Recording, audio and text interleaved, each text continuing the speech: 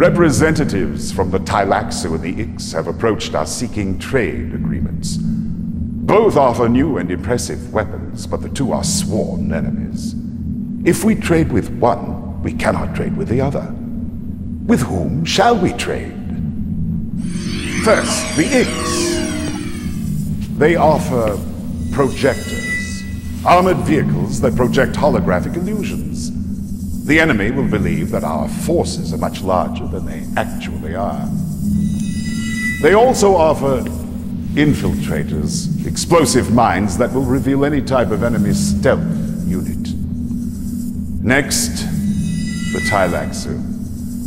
They have developed human mutations called contaminators. These carry a virus that mutates living tissue into additional contaminators. The more they kill, the greater their ranks become. They have also developed bioengineered tanks that convert enemy units into replicas of themselves. These they call leeches. The Duke has never trusted the Tleilaxu, but he will defer to your judgment. Will you trade with them or with the Ix? The choice is yours.